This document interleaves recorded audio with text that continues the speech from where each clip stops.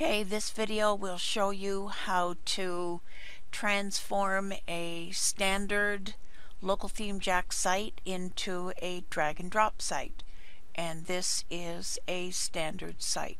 We are in the dashboard of the standard site, and you can tell that it's the standard site. Let me go to a page. Okay, and you see that it is the standard local theme Jack niche site. The other way you know if you've got the standard or the new drag and drop is come to Theme Jack Installer, click on that, and if it reads Enterprise, Multi, or Single, then you are in the standard version of local theme Jack. So then you go to Plugins, click on Theme Jack Installer, deactivate, and delete. Then we come to Local Theme Jack Members and log in. Local Theme Jack drag and drop. And step 3, click here to download the Theme Jack installer and save it somewhere on your computer that you know where it is, because you'll be using it frequently. So for the moment I'll stick it on my desktop.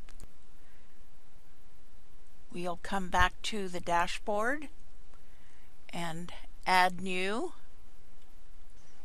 upload a plugin, and browse, and you'll browse to the location that you saved your plugin in. And here's Theme Jack Installer, and it was downloaded today's date, so I know that's the correct one. And then install now. Okay, and then activate the plugin. So here is the Theme Jack Installer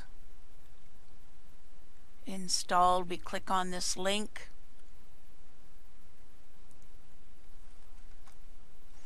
and now we'll see when we click the drop down arrow standard and drag and drop.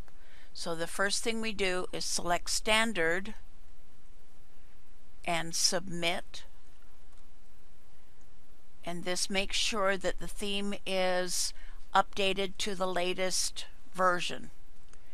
So the next step, click the drop down arrow, select drag and drop, and click submit.